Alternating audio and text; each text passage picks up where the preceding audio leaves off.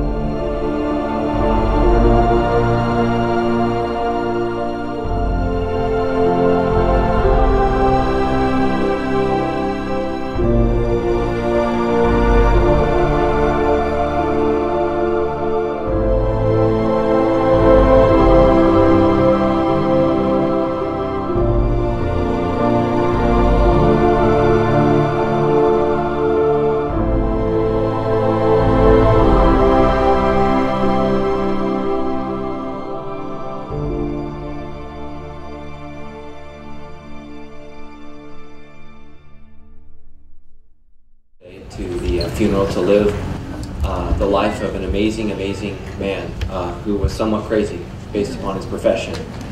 When you find out what he did for a living, there's actually a photo of it. It just gives me the heebie-jeebies. Filling airplanes up with fuel in the air, strapped in with a seatbelt. You know, that's how they did it in the 50s and 60s. So, but I'm glad that you're here. We are celebrating the life of a husband, the life of a father, the life of a grandfather today. A long life. I don't always get to do funerals where we get to say, and you know, this was a life well lived. And the day that I got to pray over him, encouraging him to go be with Jesus, I looked at his wife and I said, "Well done, you made it." Not a lot of marriages today can say that they fulfilled the vow until death do us part, but you did it. And she's so sweet. They said, "Yeah, we fought a lot, but then we made up." So, and you know, that's real life. That's real marriage. And I want to share a verse from Job, who understands what it means to suffer, who understands what it means to lose. In Job 121, he says, "The Lord gives and the Lord takes away. Blessed be the name of the Lord." And during suffering, it's hard to thank God for the gift of a wonderful grandfather, father, husband, because we have this sense of loss, this sense of absence of this amazing individual. But the reality is, everything that we feel lost from is a reminder that something was given. And so today we want to honor God and say thank you for a wonderful man, a faithful father, a faithful husband, just a great man, a great grandpa. I mean, what a testimony when grandchildren are crying because grandpa was still there, still a part of their lives. And you don't see that a lot in our day, in our age, in our culture.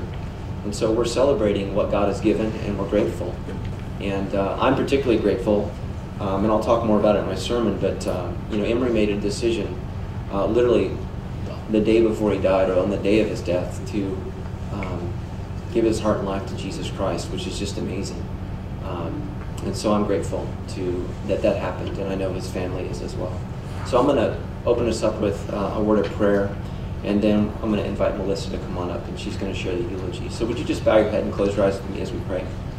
Heavenly Father God, we thank you for Emory. We thank you for the man that he was, the life that he lived.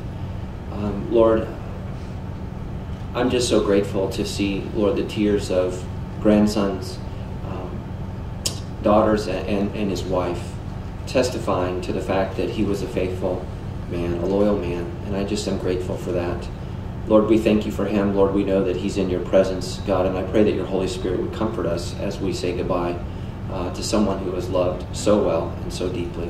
Lord, please bless this time with your Holy Spirit, and just anoint us, Lord, with your grace, especially for his wife, his daughter, his daughters, Lord, and his grandkids. God, we just ask that your Spirit would move, Lord, through the eulogy, the songs, the stories, the sermon and the video.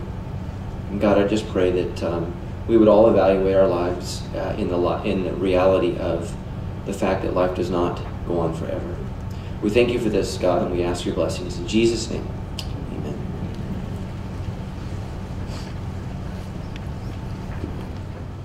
Good afternoon.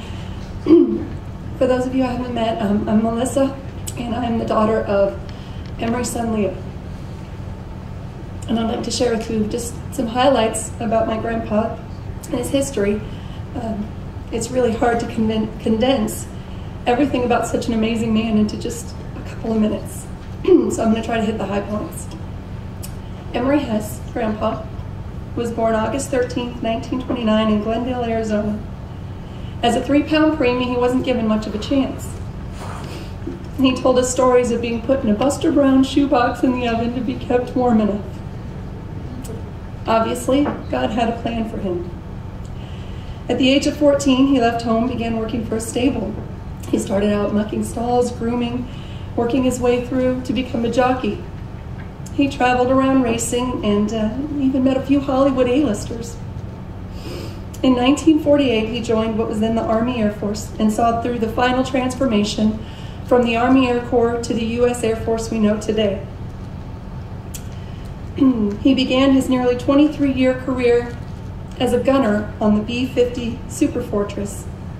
He was a pioneer in air refueling, first in the B-50, then the KC-97 Stratotanker, and later the KC-135. In April 1952, he married Alberta Little, Grandma, and together they served several assignments and had 3 children, Leo, Christy, and Terry. And despite the demands of service and no modern technology like cell phones, Grandma says he was there for the birth of all 3 kids. He's a veteran of the Korean conflict, the Vietnam War, and was on flight status during the Cuban Missile Crisis.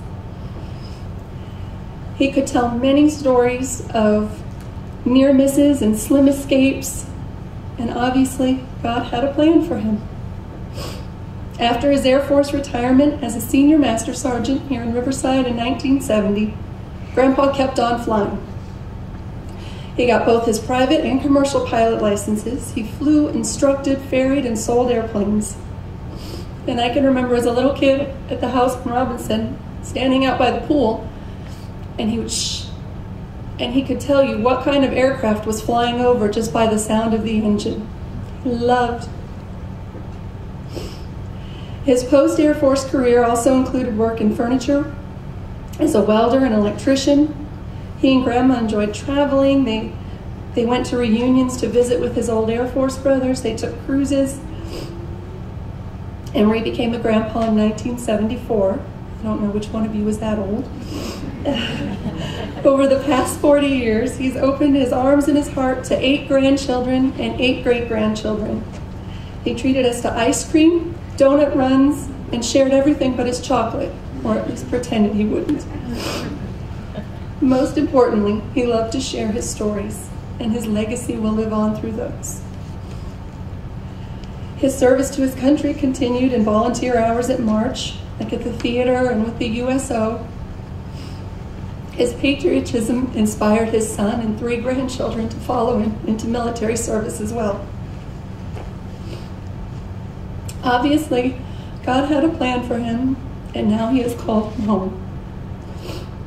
Home to hear, "Well done, good and faithful servant," and congratulations, Sergeant Hess, on this, your final promotion. I love you, Grandpa.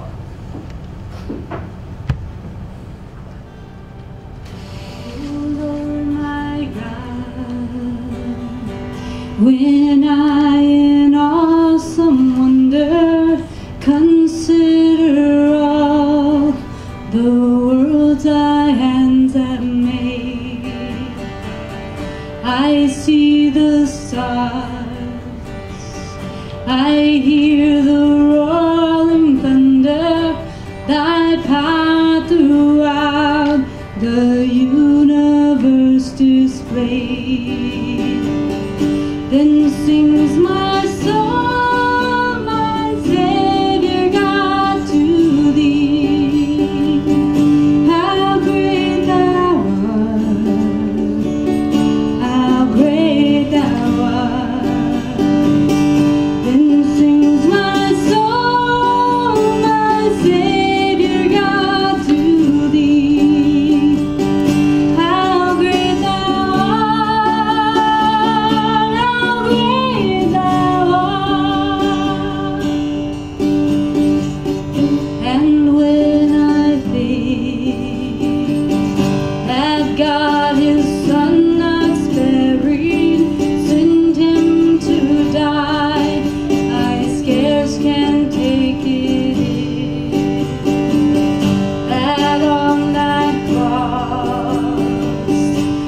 my burden gladly carried.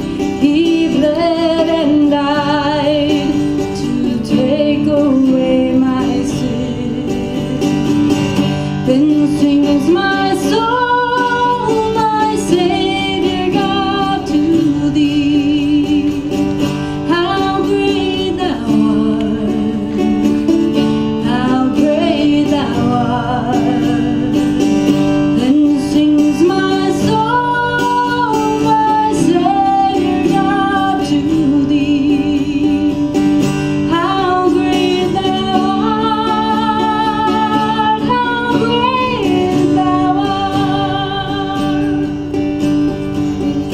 When Christ shall come with shouts of acclamation and take me home, what joy shall fill my heart, and I shall bow in humble adoration and proclaim, my God, how great thou art.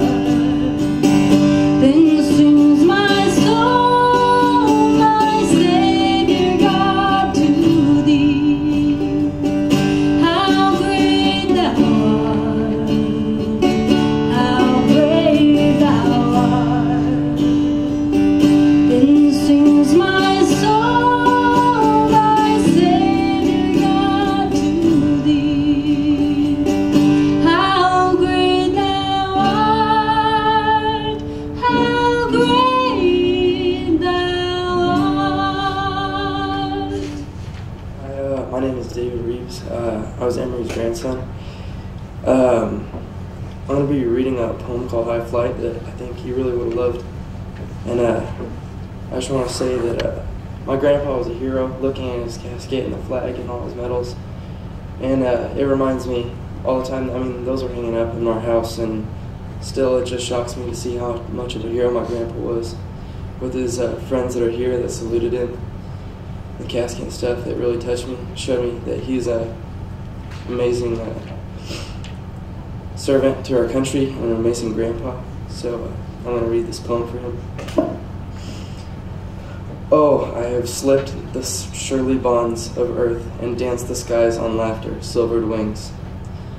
Sunward I've climbed and joined the tumbling mirth of sun-split clouds, and done 100 things you have not dreamed of.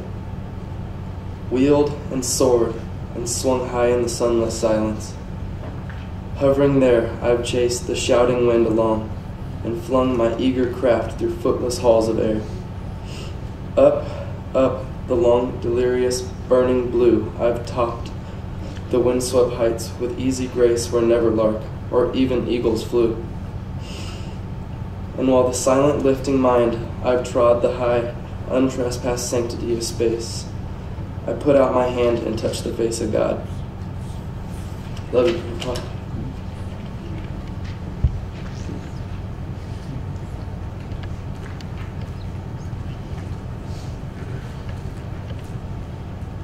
Catherine McAllister. Emory's my grandpa. We moved back to California about 2 years ago, and I found this quote that was kind of similar to what he said to me when he pulled me aside one of the first days we spent at their house. Your time is limited, so don't waste it living someone else's life.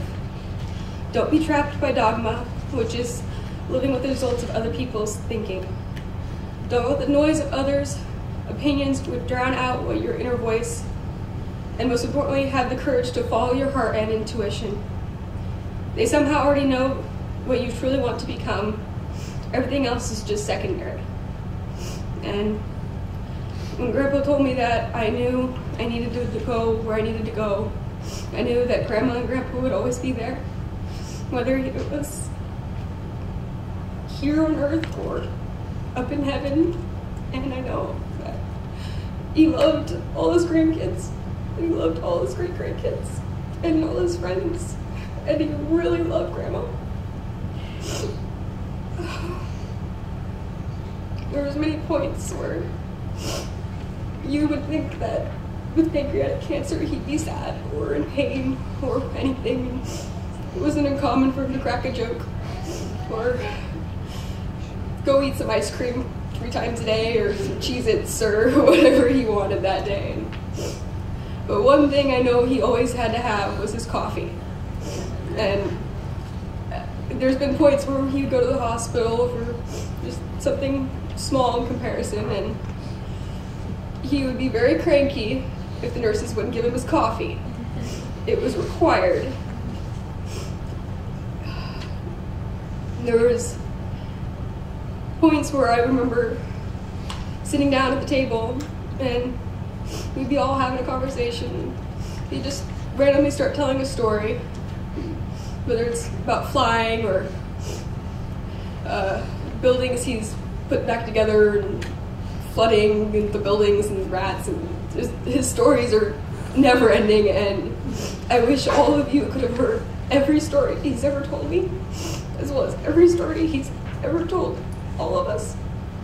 And I wish that I could listen to even more stories, but I'm so happy because I got here just in time to say goodbye. And that's what I needed.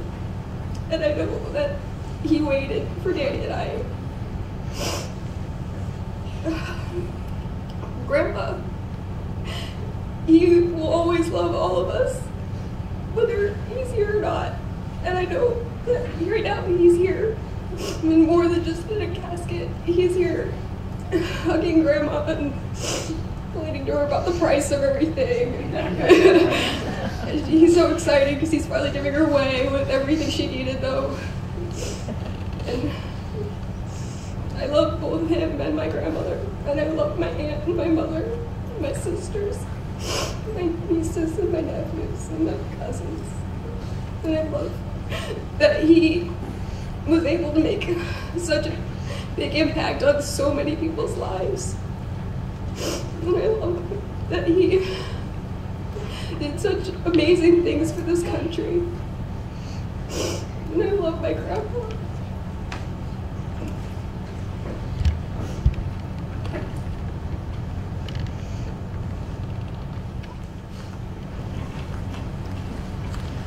There's so much love in this room.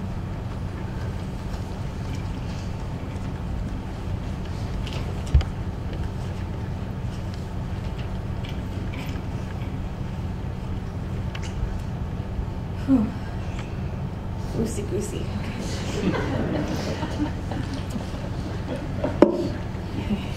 Thank you all for blessing my family today with your presence. I stand here before you as an act of obedience. The Lord had put on my heart months ago that I would be here on this day honoring my dad, my earthly father, and by doing that I'm honoring my heavenly Father. And I'm beyond thankful. I am beyond thankful to be here with you all today, honoring this man. I have this Bible, and I love it. My youngest son gave this to me. And I'm one of those people that writes in my Bibles. I highlight, I underline, I have just scriptures, I have everything that is in this Bible. I write prayers, I take notes. Sometimes I just write dates of the readings that of the verses I'm reading that day. And this Bible went with me to Israel in 2010.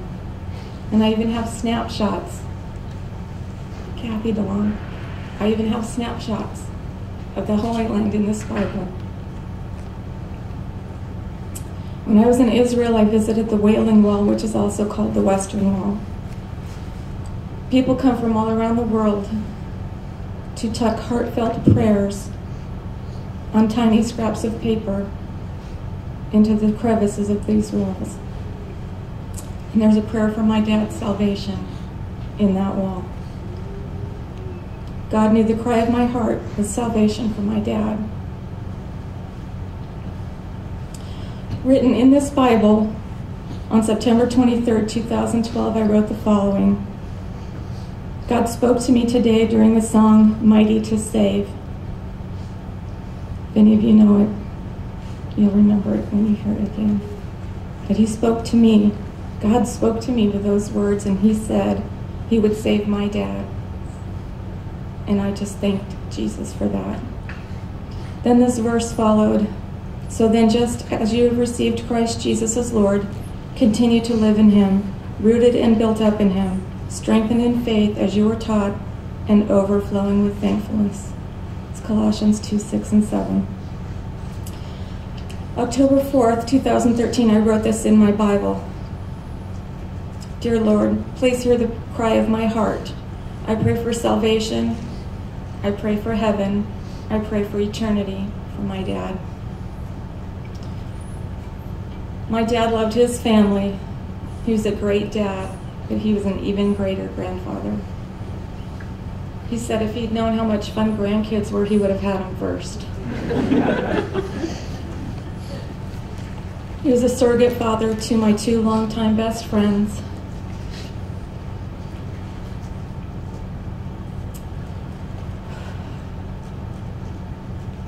And he called them his daughters also. He was so happy to have my sister and my niece move back to California from Oregon.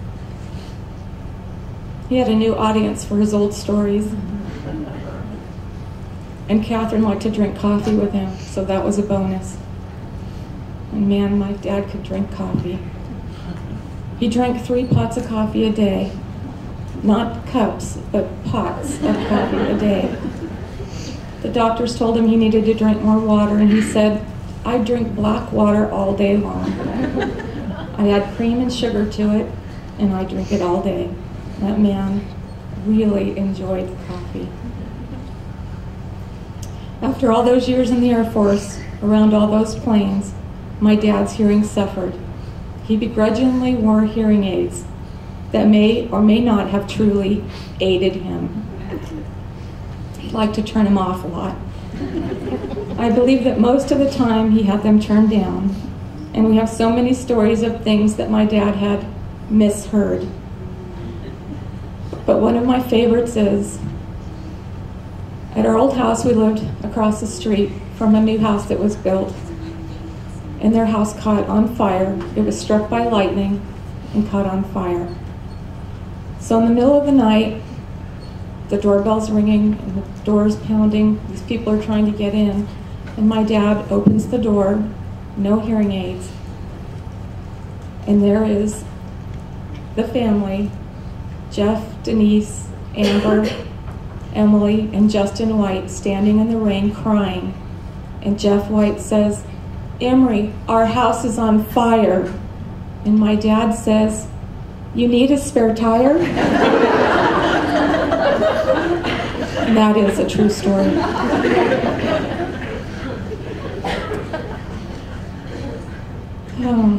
My dad had a soft spot for the homeless and especially veterans. So he would keep bags of clothes in his trunk and pass out blankets or coats, even socks, when he would see someone down on their luck. Well, my dad always wanted to be buried dressed up in a suit or even his dinner jacket or a tuxedo because he loved getting dressed up and taking my mom out. So as we were looking for clothes for him to wear, I had in mind this white dinner jacket.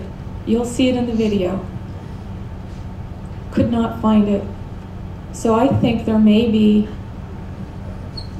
a homeless man wandering the city in my dad's white dinner jacket. So if you see him,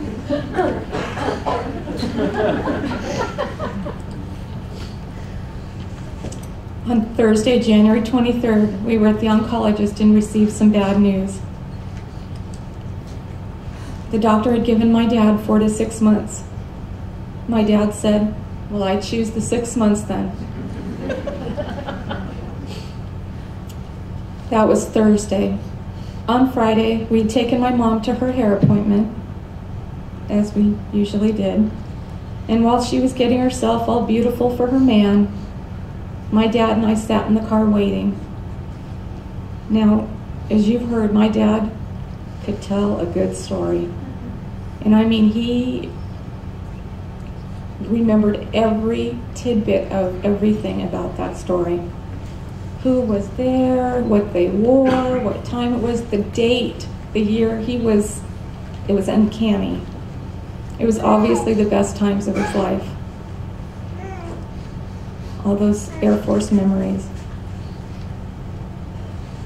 He led such a rich and colorful life that we often asked him to let us videotape him.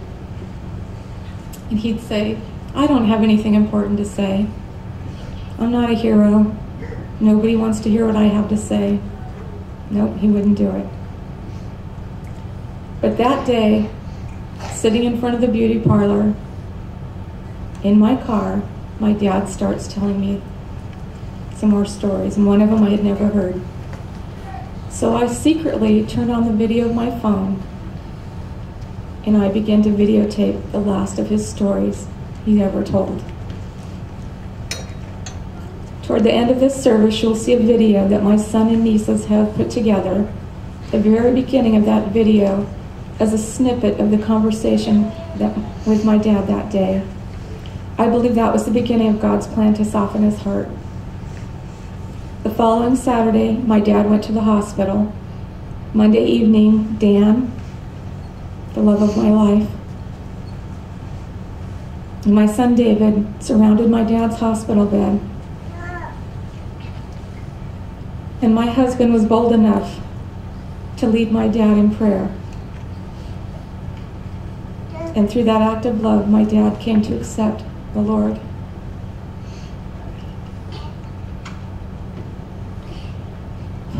And through that acceptance, we know that we will be reunited in heaven with him. That my mom, who is also a believer, will be reunited with her best friend and soulmate again. That all who believe that have accepted the Lord will be rejoicing in heaven with my dad again. Romans 8:28 says, "We know that all things work together for good to them that love the Lord, to them that are called according to his purpose." This was my dad's purpose. I'd like to ask a question. It's kind of out of the ordinary. But if you've ever prayed for my dad, for his salvation, for his healing, for his comfort, will you raise your hands?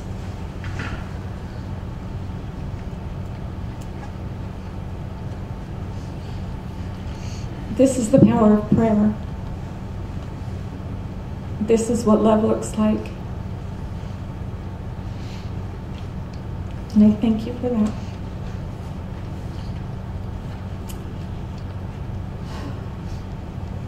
This is what God's faithfulness looks like. He's exceedingly, abundantly, more than we could ever ask for or desire. And he never ceases to amaze me.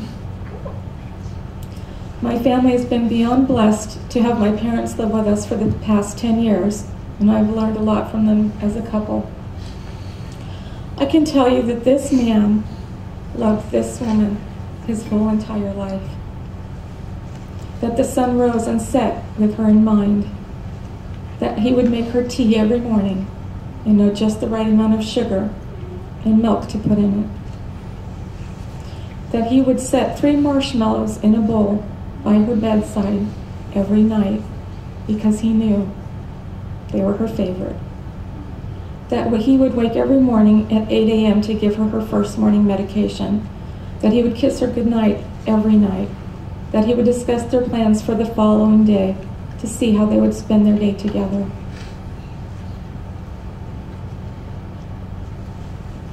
He would go to all her nail appointments, hair appointments, doctor's appointments with her and sit in the car and wait.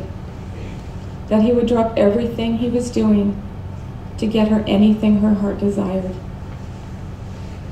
That he would sleep with only one hearing aid in every night to make sure that he could hear her if she needed anything in the middle of the night.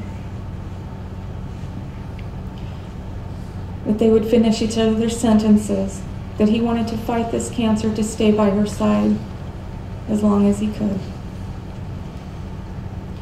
That he would open every door for her, that he would gently lead her by putting his hand at the small of her back, that even during chemo he would fight me to take her walker out of the trunk of the car. That he would be the first one out of the car to help her, that even as sick as he was on that last Saturday in the emergency parking lot, he still tried to get out of the car to help her. That's what love looks like.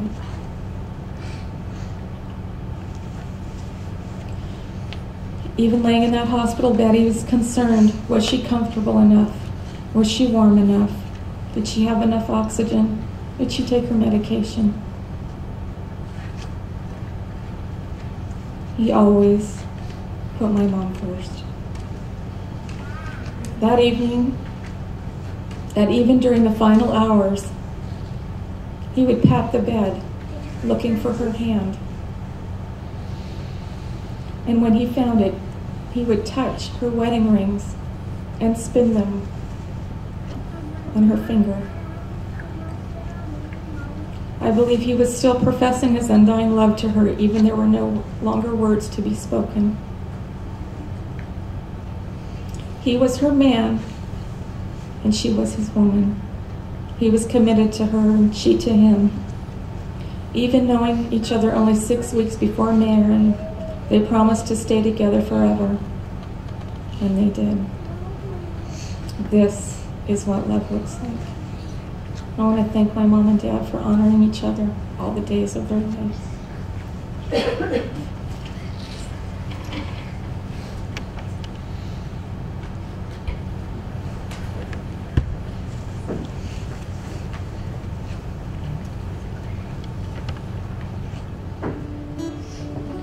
I know that we all prayed for Emory, and I'm so thankful that God and his faithfulness saw to it that he accepted Christ, and we know he's in heaven.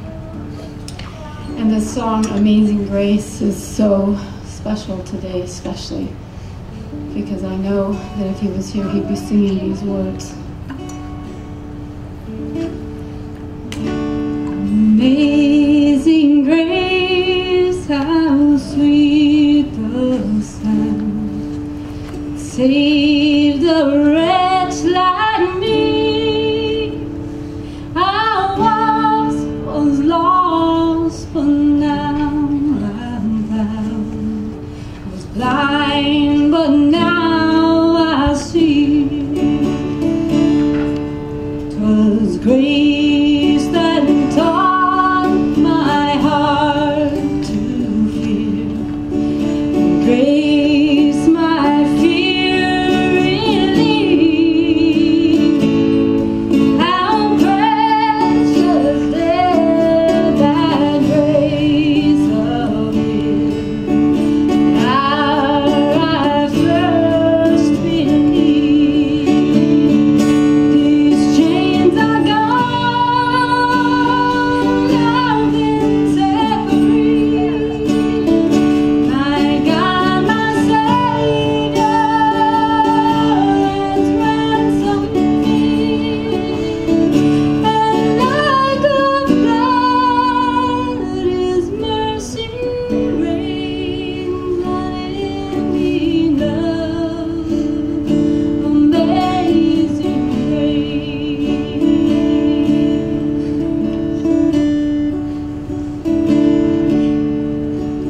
Lord has promised good to me. His word my hope secures. He will my shield and fortress be, as long as life endures. These chains are gone,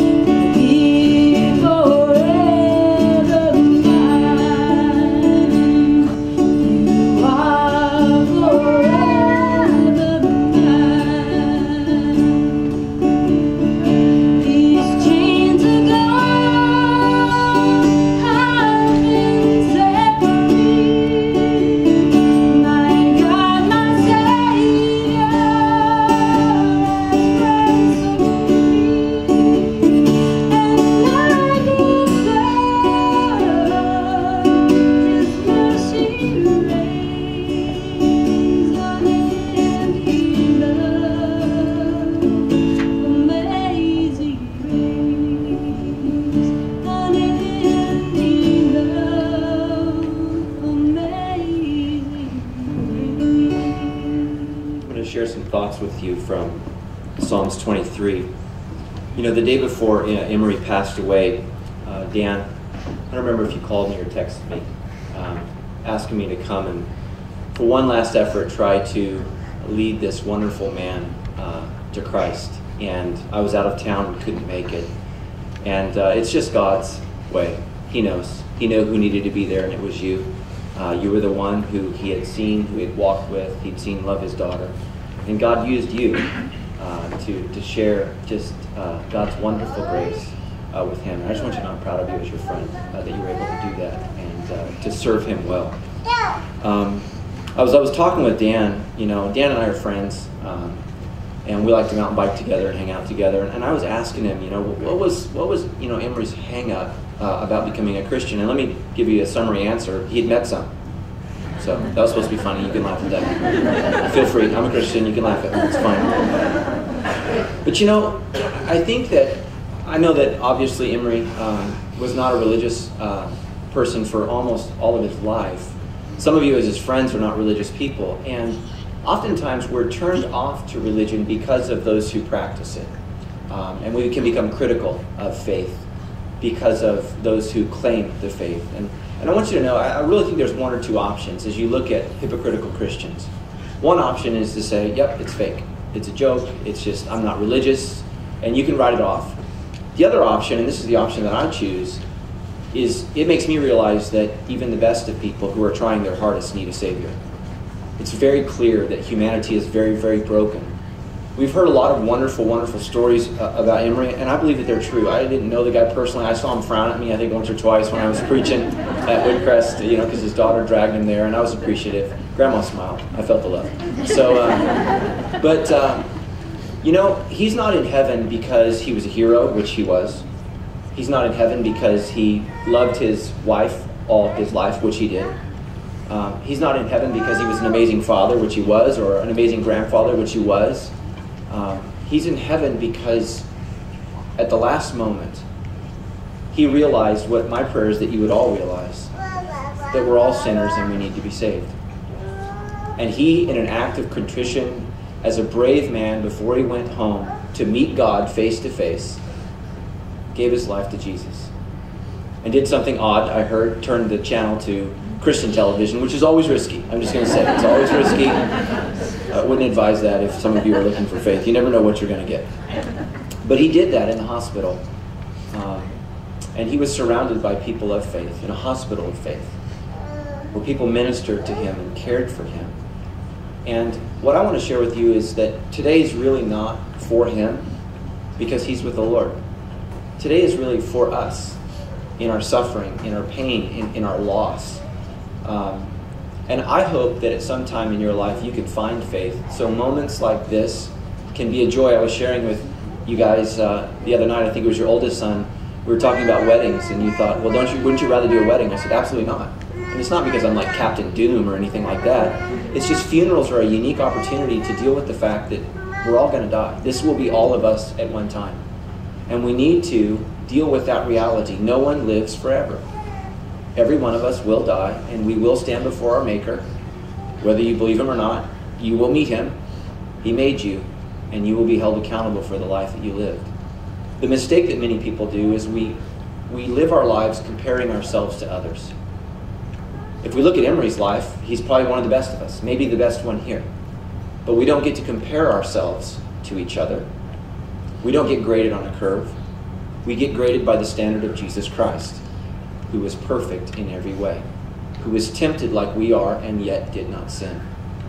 And so what I want to offer up to you as a believer, for those of you who are believers, I think you'll appreciate this. For those of you who are not believers and not men and women of faith, I hope this provides some level of comfort. It comes to us out of Psalms 23 and is written by a man named David. Now, if you've gone to a secular school or a school that attacks faith, you've been told that David is a fictitious character. And I'm glad to tell you that once again, in the country of Israel this year, they found another piece of pottery dating thousands of years old, and it has his name on it. Which proves once again that no matter how educated you are, you can still be a fool. He was a real king. He was a real man who served a real God and who had real pain, just like you and I do. And he wrote these words that probably are the most famous words in the history of the world. He said, "The Lord is my shepherd, I shall not want. He makes me lie down in green pastures. He leads me beside still waters. He restores my soul. He leads me in paths of righteousness for his name's sake." This is probably the most famous line. "Even though I walk through the valley of the shadow of death, I will fear no evil. For you are with me. Your rod and your staff, they comfort me. You prepare a table before me in the presence of my enemies, and you anoint my head with oil, and my cup overflows.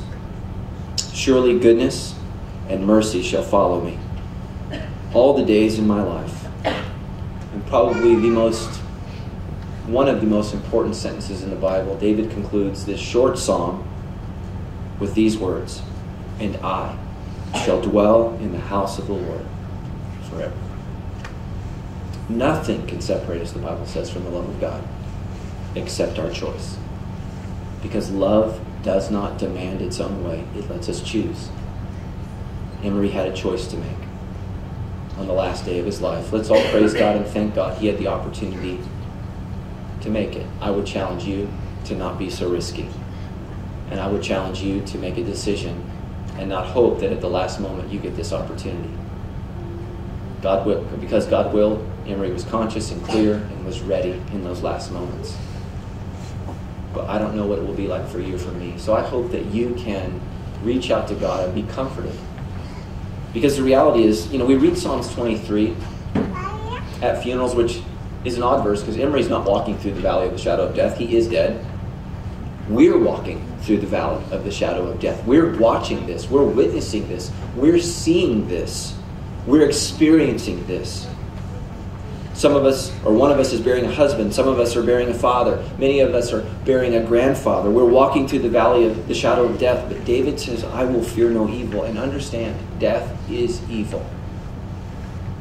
The book of Revelation, the last book of Bible, says the last enemy to be defeated is death.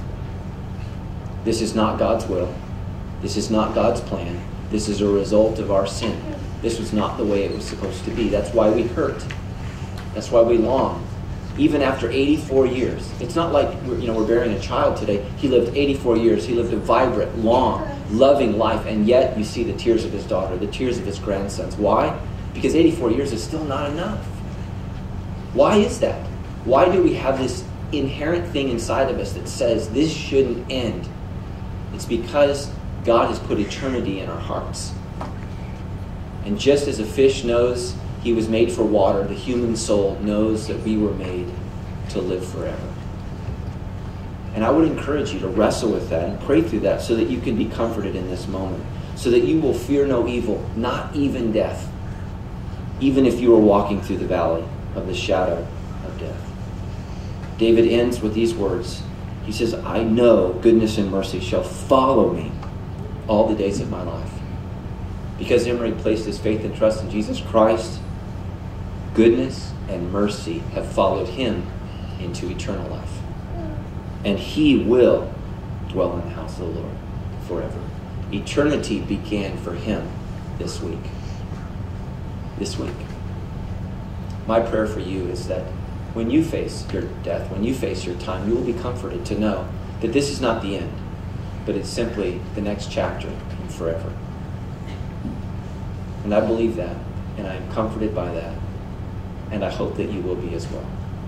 I'm going to pray, and we're going to watch a presentation by the family, just remembering his life as we celebrate a life well lived.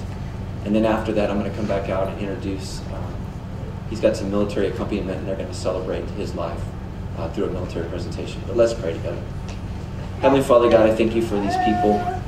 God, my heart goes out to his wife, his daughters, to his grandchildren, to his family, Lord, and to his friends. But God, in this moment, I pray that we would all be comforted in Jesus' name. Even though we walk through the valley of the shadow of death, you are with us. We thank you for that, Lord Jesus. And we pray that your Holy Spirit would comfort us all in this time. In Jesus' name we pray. Amen. I guess we have had a guardian angel. So I said, you call it lucky, I call it blessed. Mm-hmm.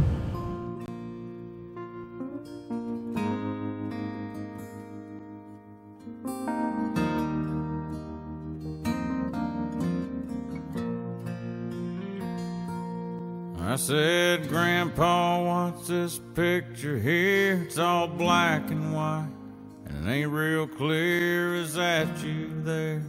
He said, yeah, I was 11. And times were tough back in 35. That's me and Uncle Joe just trying to survive a cotton farm and a Great Depression. If it looks like we were scared to death, like a couple of kids just trying to save each other, you should have seen it in color.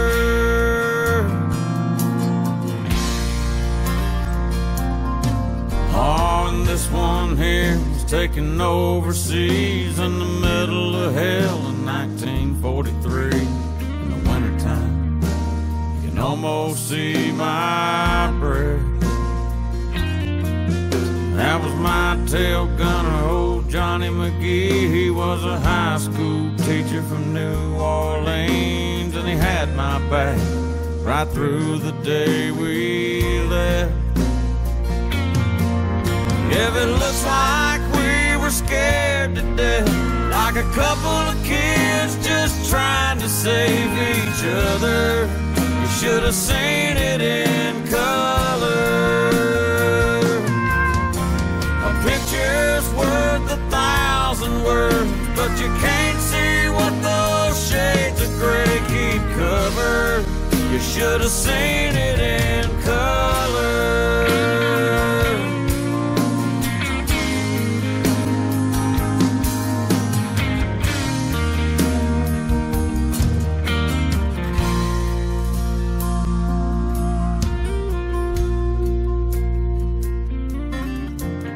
This one is my favorite one. This is me and Grandma in the summer sun, all dressed up the day we said our vows.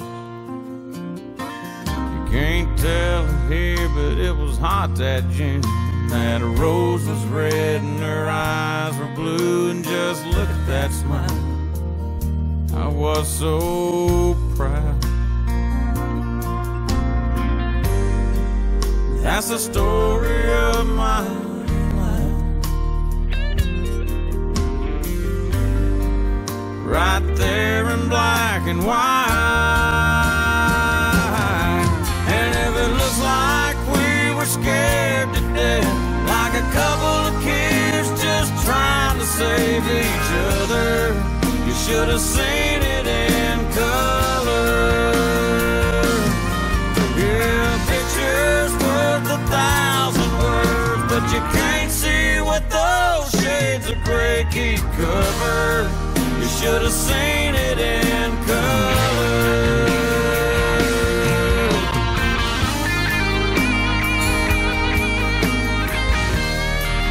Should have seen it in color. Yeah, pictures worth 1,000 words, but you can't see what those shades of gray keep covered. You should have seen it in color.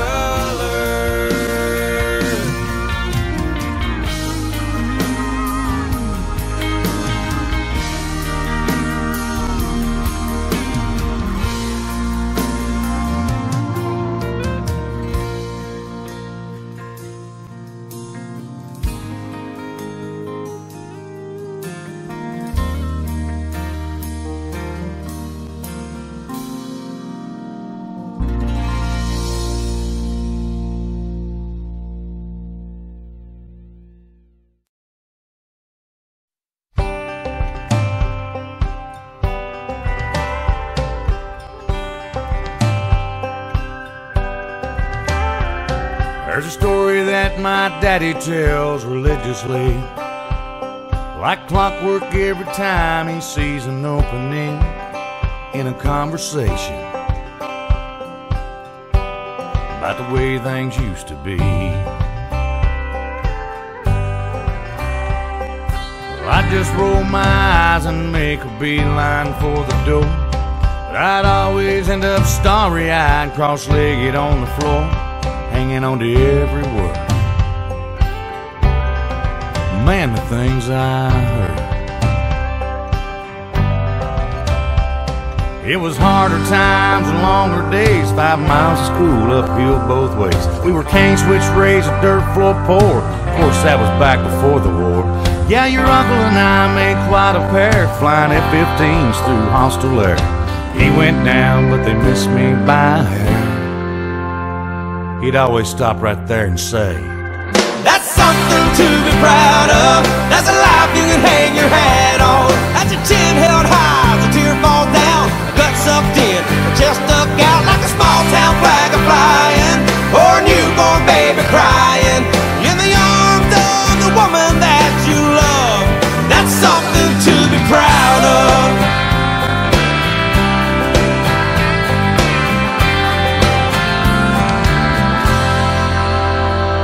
Son, graduating college, that was Mama's dream.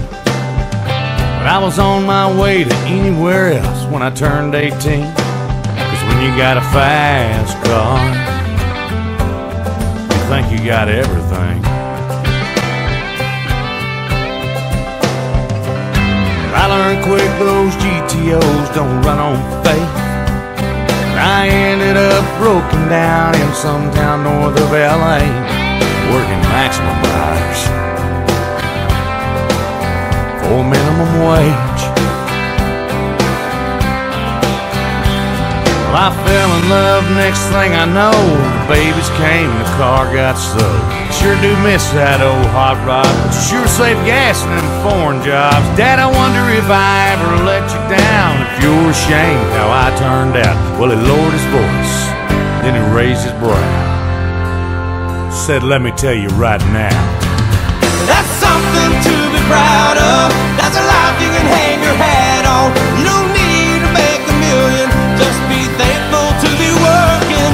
If you're doing what you're able and putting food there on the table and providing for the family that you love, that's something to be proud of."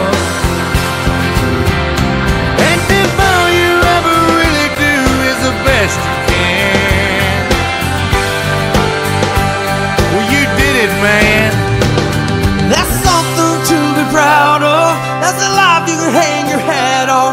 That's a chin held high, the tear falls down, gut sucked in, chest stuck out like a small town flag a flying, or a newborn baby crying in the arms of the woman that you love. That's something to be proud of. That's something to be proud of. Yeah, that's something to be proud of. That's something to be proud of. That's something to be proud of.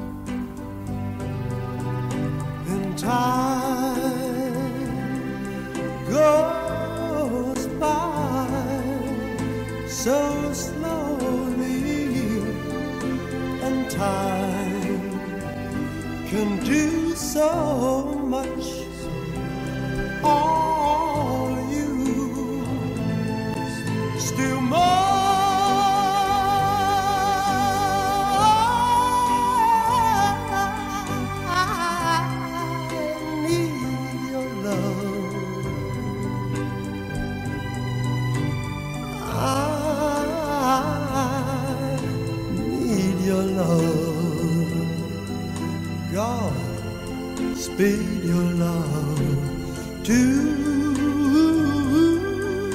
me.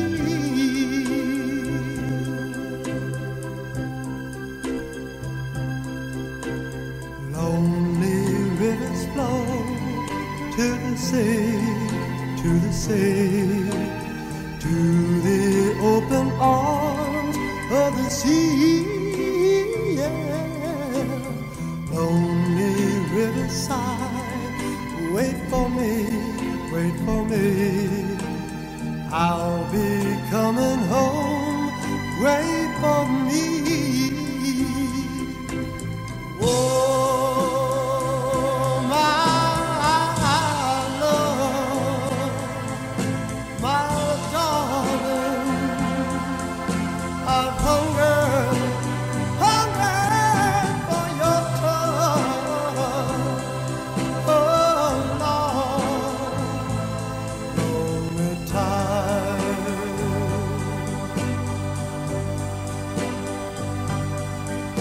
And time goes by so slowly, and time can do so much.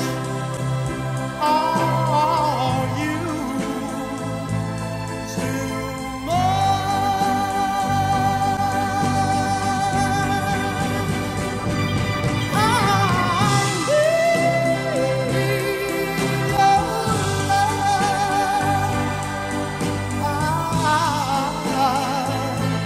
I need your love. God's dear love to me.